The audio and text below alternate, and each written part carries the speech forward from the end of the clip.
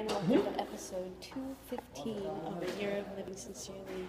I'm in Houston at the SCAR Project exhibition Houston premiere, and we're getting set up for the event tonight.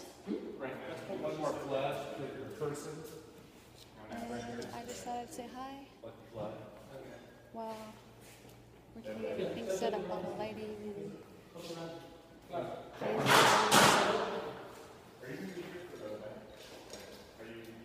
table, some DVDs, and the second floor.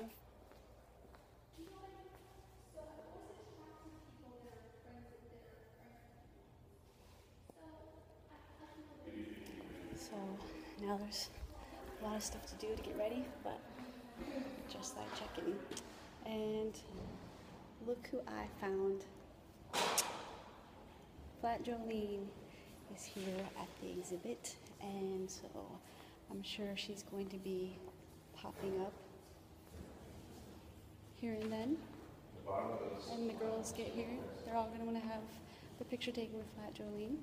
So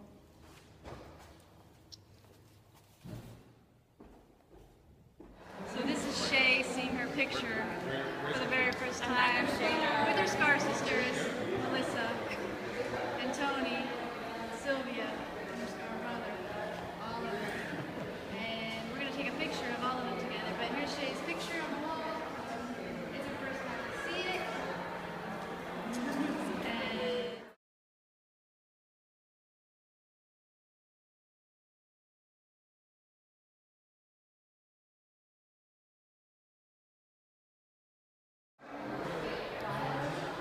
Dude, that's a little, oh, no, I gotta do it. That's right.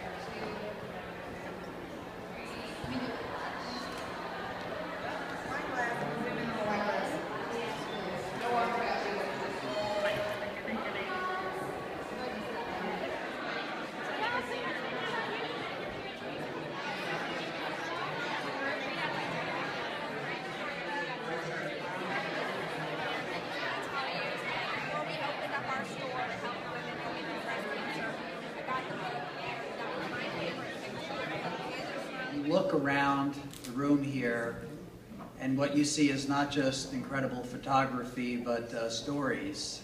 And you see the contrast and expression of sheer joy, of being alive, looks of determination that I'm going to beat this thing, detachment, and yes, fear and despair and tragedy. And this disease extracts a very significant toll.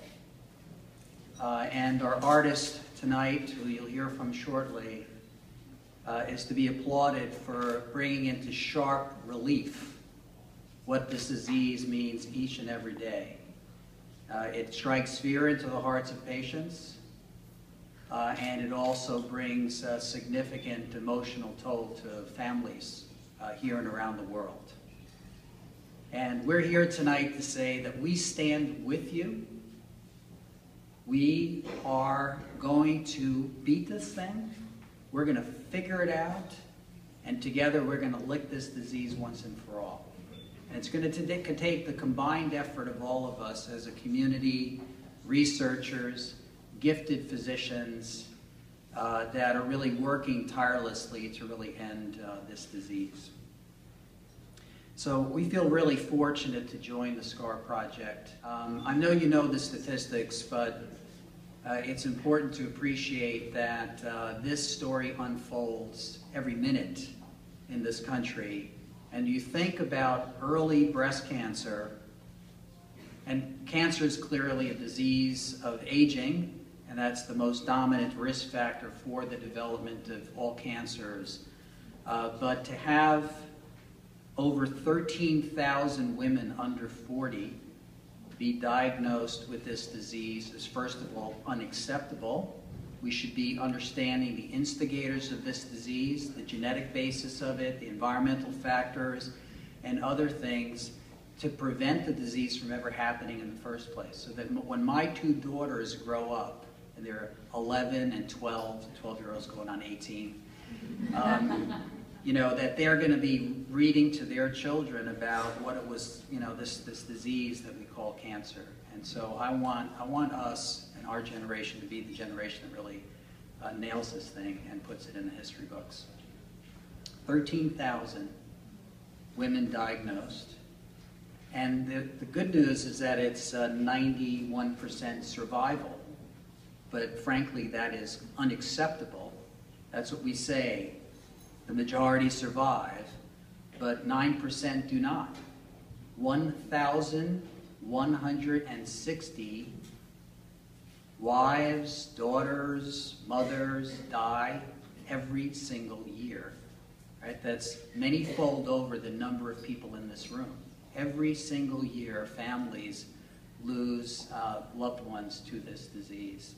And men are also afflicted, and those with, you know, important genetic underlying aberrations that they inherit are also left with having to deal with this disease.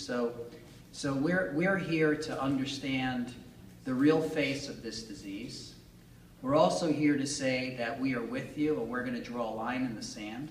We have a sense of urgency, and we're going to do everything we possibly can as an institution and as a field to put this disease in the history book. So I am extremely grateful to have the opportunity to speak to you tonight, but I'm really just the warm-up act, because the person, the star of the show, is someone that really brings us all together and whose incredible vision highlighted the impact of this disease on the individual, and not just the statistic. And David J. is an incredibly renowned fashion photographer, and his work has been featured in many of the top, you know, journals that my 12-year-old daughter reads, like Vogue and Elle and Style and others.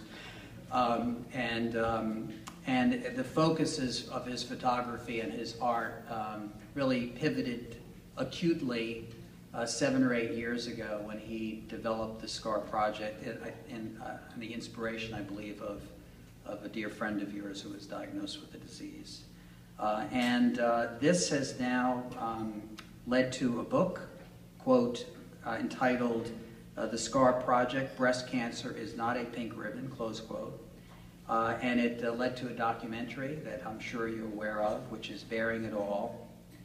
And his work just challenges the perceptions that many have of this disease and helps us really understand on a real emotional level what this disease is all about. And you know, his work has been in the New York Times and USA Today and Forbes and many other venues, so too numerous to list here. I believe that Bearing It All won an Emmy, which is pretty darn impressive. So I just want to thank you on behalf of patients and the families whose lives will be influenced by your great art, and we're humbled to have you here, and we thank you. And I also want to thank also Susan Raft. Please raise your hand, Susan. And Oliver Vogler, who were responsible for bringing this extraordinary exhibition here to Houston.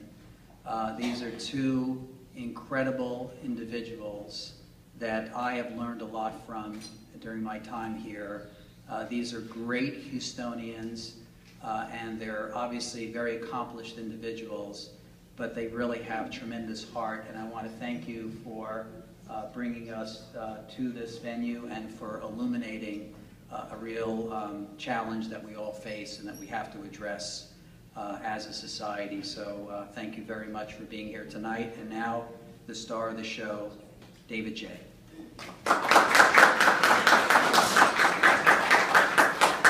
Thank you, Doctor, for your very gracious introduction.